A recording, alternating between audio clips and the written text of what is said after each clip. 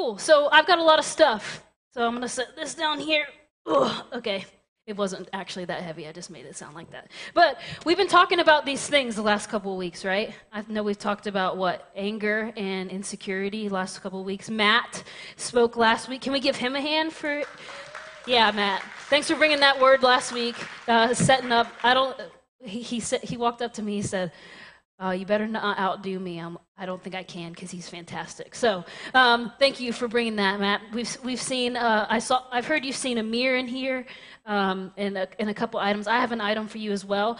So I just want you to know all of these things that are currently on this box. I've wrestled with in some form or fashion, and the Lord has been really good to heal. And so to be able to carry a bag up here and lay it before you, like I know that through the cross, like this baggage is taken, and so I'm excited to talk about that this morning. But you want to see what's inside? Okay. It's not a magic box. I'm not going to jump into it like Mary Poppins or anything like that. I had a trouble opening this in the first service. Oh, there it is. Oh, okay, what's inside? Okay, it's a photo. Don't worry, nothing big. So this, if you can't see it, is a photo of me and my dad, and this was my first day of elementary school. And so if you want to see it up close later on, I'd be happy to show you. I'm a cute little girl with like a striped shirt and flower shorts, and this is me and my dad right before it was his first day of work at a new job, and it was my first day of school. And I brought this to share with you guys because right in here, life is good for me. There's not much to worry about. I don't regret much. I don't feel shame about it. I'm just a happy kid. But from this point to where I am now, there's been a lot of stuff that's happened, whether that as a result of my own sin or someone's sin against me. Man, I've been hurt. I've been scarred. I regret things. I feel shame about stuff. The enemy had put lies in my mind about who I was. This little girl was confident, but through the years, not knowing Christ, she'd become unconfident in who she is. But the power of Christ is that I stand before you today, re-confident in all of those things.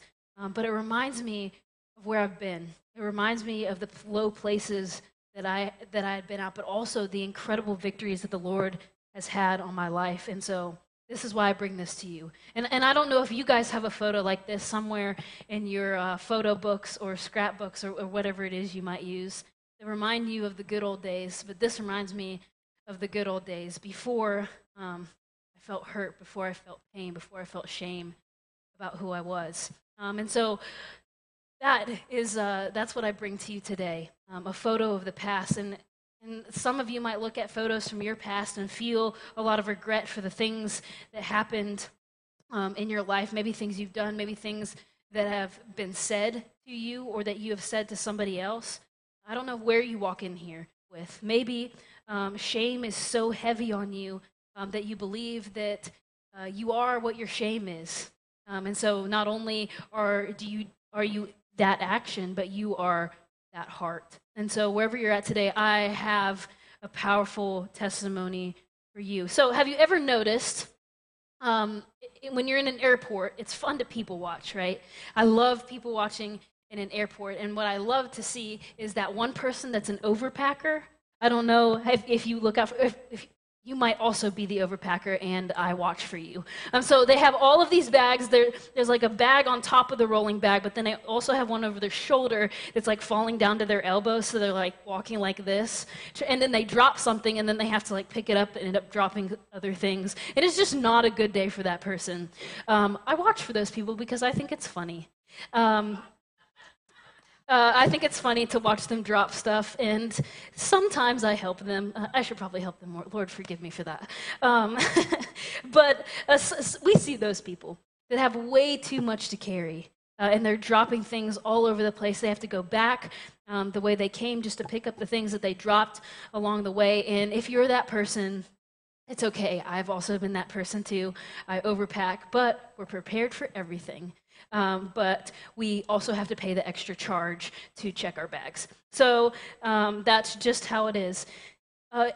Just like overpacking for a trip, I think in our life we allow things like anger and insecurity to pile up and makes us unable to function but it might be all that we know at the time because we've been carrying it for so long. It feels like it's a part of us. The big suitcases of life, of things that you carry, especially regret and shame, they can become who we are. And so not only do I feel shame, but I am shameful. Everything I do is a mistake. It can become like that, and we can get wrapped up in these lies. One for me, it actually started as a kid, is I felt shame for not being smart, right? So there were these classes in elementary school where you like got to go be taken out of class to go into like the smart class. If you guys were in the smart class, you're smart. I envied you. I wanted to be in the smart class, but I have this thing called test anxiety, and it's not helpful in getting into the smart class. So I wanted so bad to be in the smart class that every time I took the test to be able to be in that class, I always failed it because I was so anxious. And it became a piece of my identity of like, I am the one who never gets in. And so therefore, I'm not smart. And I held on to that, and it affected me for a very long time. And it became this thing that I picked up as a child and wore. Sometimes I said, well, I'm just not smart, so that's why I didn't get a 100. I got a 99 on my test. Some of you are like, well, that's still a good grade, but I wasn't in the smart class, okay? I wasn't in the smart class, and that's all I wanted to be. I wanted to be in the class of people who I thought were the best. And I carried shame for not being in that, and I carried it for a long time until the Lord told me that you don't need to be smart, you just need to be faithful. And He has worked a powerful thing. And so we carry shame, we carry regret.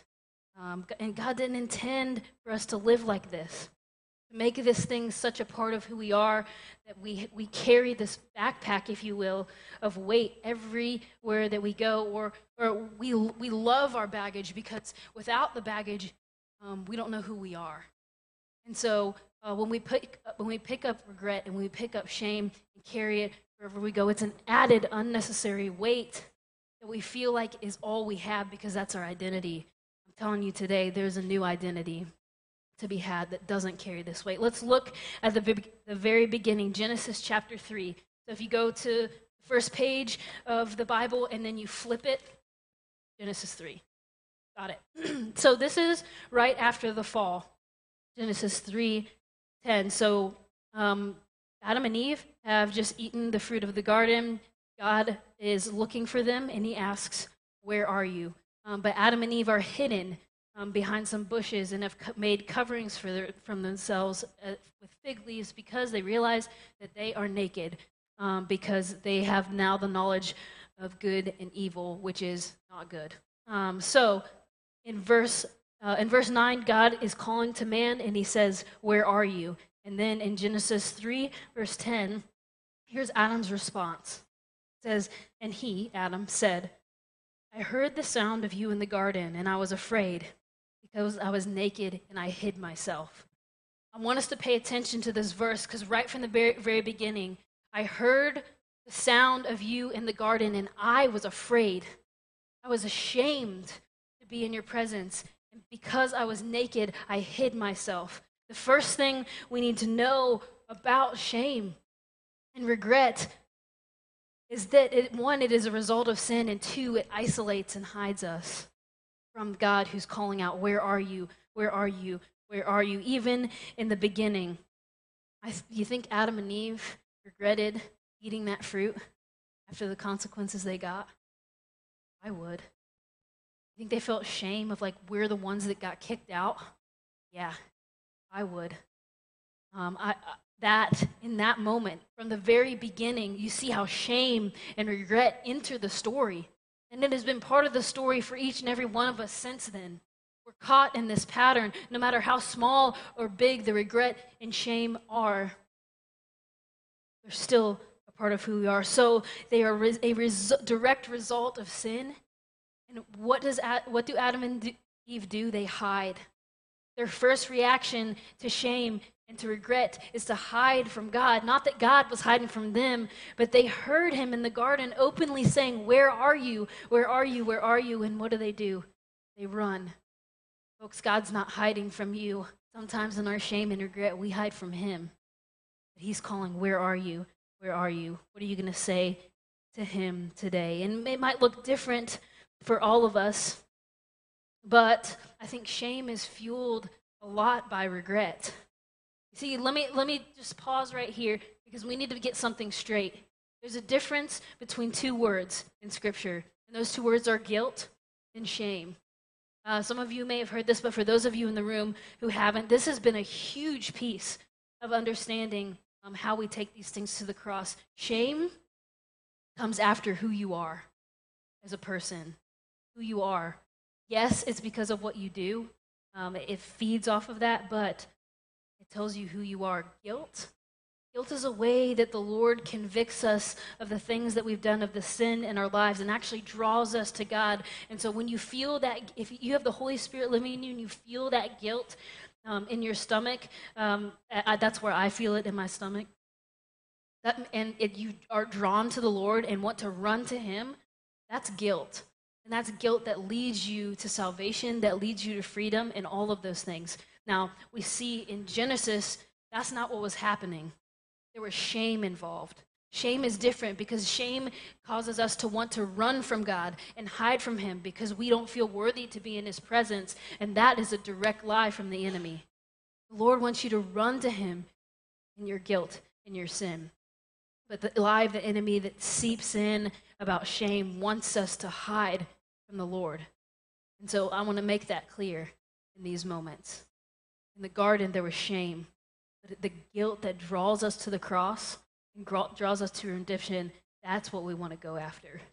That's what we want to go after. But this shame looks different, but it always says this.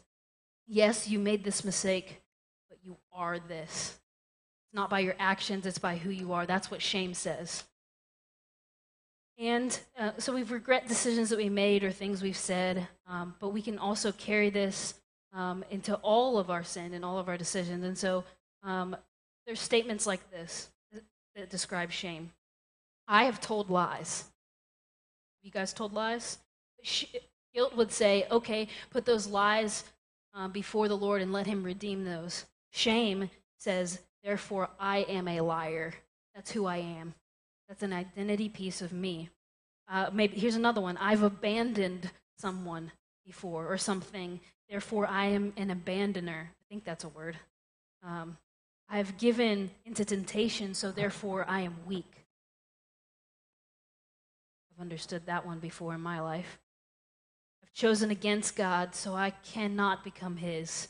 That is shame on your life, and there is no place for it. These are lies from the enemy that trap you from the fullness of freedom that you can have with Christ. And not only does it affect you in your own heart, but it affects those around you, especially when you hide. Look at Genesis chapter 21. We see another piece of the puzzle in the story of Sarah, Abraham, and their servant girl Hagar. So we know this. Sarah, or Sarai at the time, was unable to conceive. And so she goes to Abraham and says, I'll give you our servant if you take her as your wife, conceive with her, have a child, and it will be like our child. Then, come to find out, Sarah can have kids. Woo! That's a whole nother story in itself. So then you have Ishmael, the son of Hagar, the Egyptian slave girl. And then you have Isaac, the son of Sarah. And so this is where we find this story right here, starting, this is Genesis 21, verse 8. And the child grew, that's Isaac, and was weaned. And Abraham made a great feast on that day that Isaac was weaned. But Sarah saw the son of Hagar, so that's Ishmael, who she had bore to Abraham, laughing. For some reason, Ishmael thought this was funny. So she said to Abraham, cast out this slave woman with her son, for the son of the slave woman shall not be heir with my son Isaac. And the thing was very displeasing to Abraham on account of his son. So here's what's happening here. I think there is some regret on Sarah's part that she's acting in. Maybe she regrets giving Hagar to Abraham because now they're living in a promise that she acted too quickly on. And so in this moment where she feels like Isaac is making fun of her son. She's so serious about the heir of Abraham and continuing that line that she is willing to let both Hagar and Ishmael go into the wilderness because of this one action of Ishmael. But I think that there was some regret growing there in the very beginning.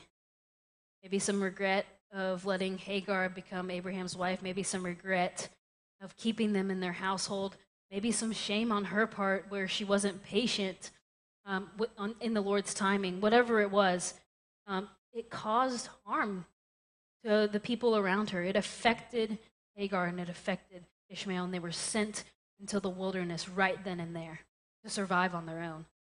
It absolutely affects the people around you when you continue to act in this sin of shame and regret.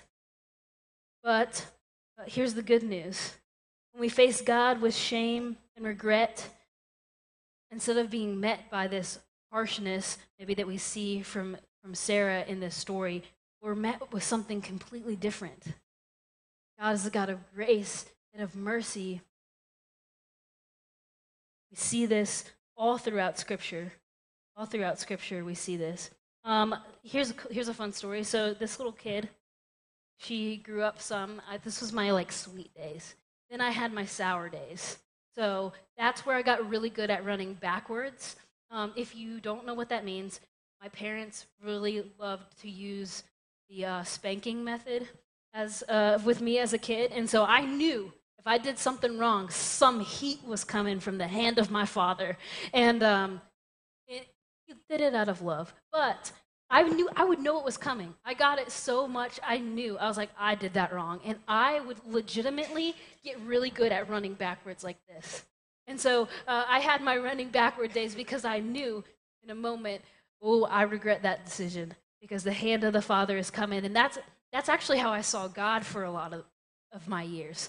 Like as soon as I did something wrong, I immediately regretted it and I wanted to hide. Why? Because I thought the wrath of God was coming against me, and that was a hot hand. And that's how I saw God. But I came to realize that it is so different than that. So different than that. And we see this again in Genesis. God does something really cool in Genesis chapter 3. Let's look there again. If you want to go back to Genesis 3, we're in verse 21 this time. And so this is after the fall, after God says, "Where are you?" He realizes that they ate from the tree. He gives this long punishment to man, woman, and the serpent. And then this happens. Verse 21. So they get their punishment, and then verse 21 says this: "And the Lord God made for Adam and for his wife garments of skin and clothed them." I want to pause here for a second because they're helpless like sheep without a shepherd, and so pray for them. Pray for their souls, pray for their hearts, because they need this covering of my Holy Spirit and of my blood. They need me. They don't know yet. And so pray earnestly for more people to go tell them and more people to go tell them so that more may come and that more people will tell, because they need to know that the kingdom of God is here. And I've come to wipe away the shame and the regret that will come as a result of sin and will hurt the people around us. That's what I've come for.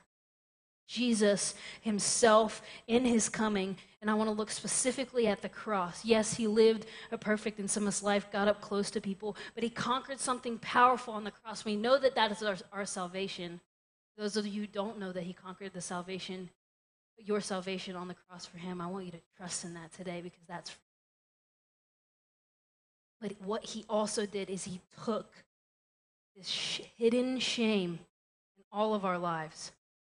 Causes us to want to hide from his voice calling out, "Where are you?" He took the hidden shame and he put it on public trial. He brought the thing that wants to hide out and he made it not hidden anymore on the cross. Let's look at Colossians chapter 2. It says this pretty plainly. Verses 13 through 15, it says this: "And you, us who were dead in your trespasses and the uncircumcision of your flesh, God made alive together with him, having forgiven us all trespasses. That's what God did. Made us alive, forgave all trespasses. Verse 14. How did he do this? By canceling the record of debt that stood against us and its legal demands. He set all of this aside. All of the sin, all of the shame, all of the regret.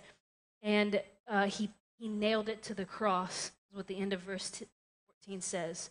He set it aside, absolutely putting it on public execution and trial, nailing it to the cross. He disarmed the rulers, and in other versions of Scripture, it says the evil authorities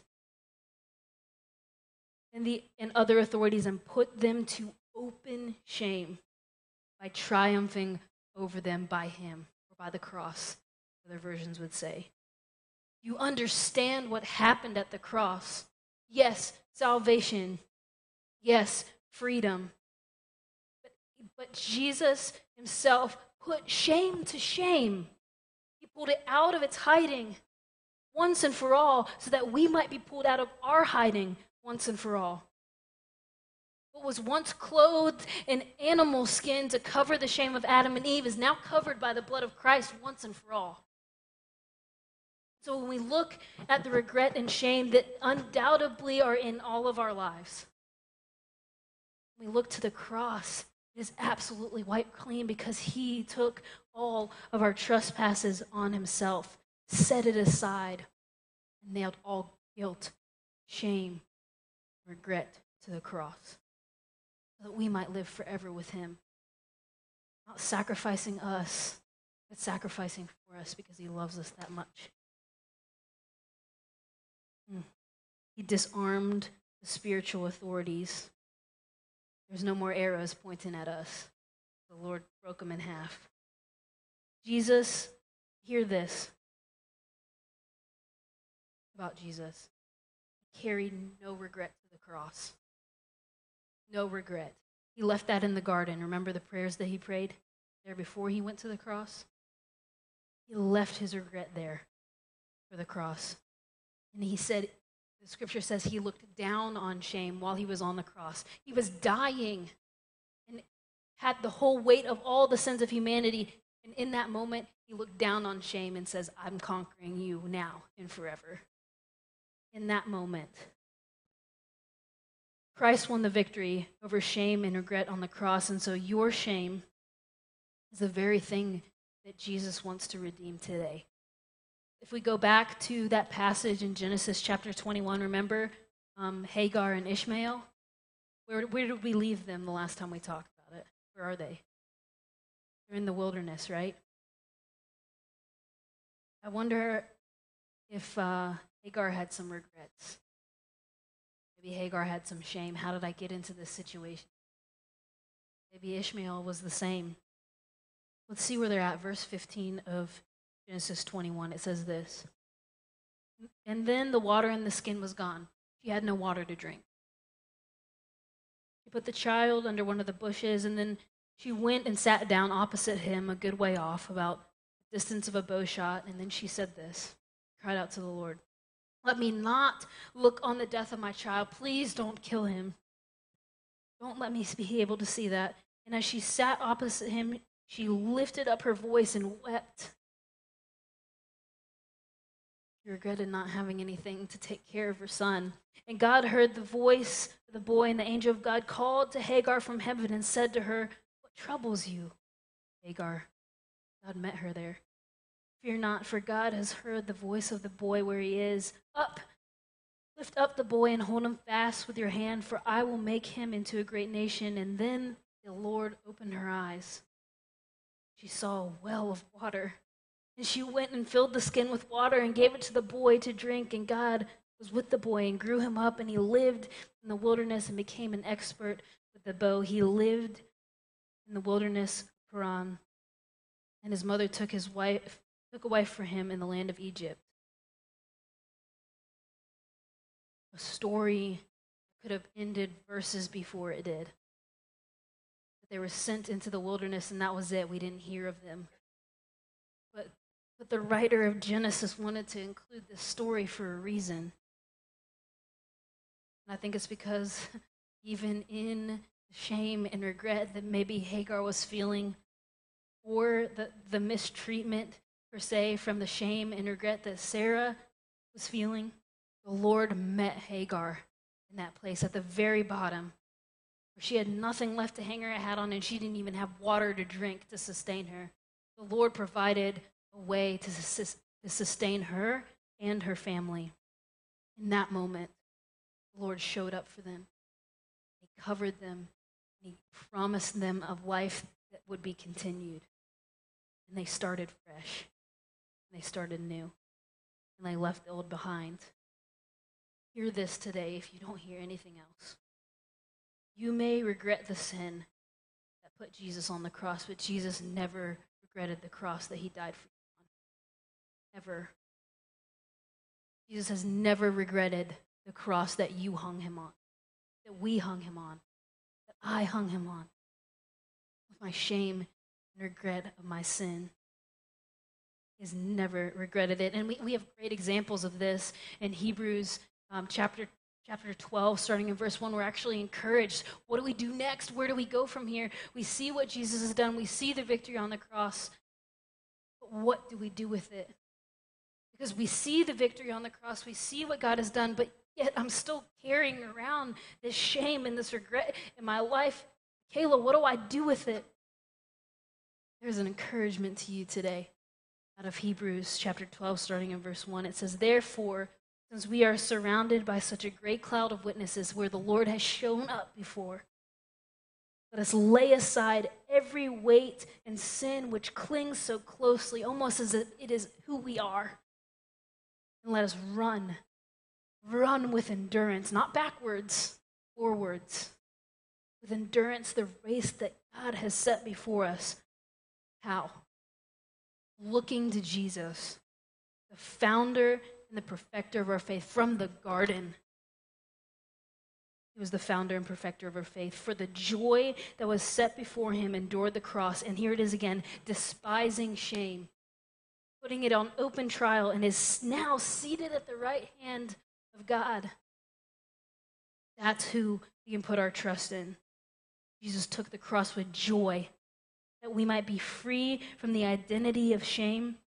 He has clothed us in righteousness. Just as he had clothed Adam and Eve then, he clothes us once and for all with his righteousness, his love, and his grace. This time it's not an animal. It is the Savior. It's not just a one-time thing, it's once for all. It's a place we can continue to come back to if shame and regret begin to creep in. I pray that the Lord would convict you in his guilt to bring shame to the cross. And maybe that starts today. And so what do I do with this baggage? The baggage that has just become a part of me, even the baggage that has become a part of me just in this message. And you're wondering, why is she still wearing that backpack? That's weird. There's a point.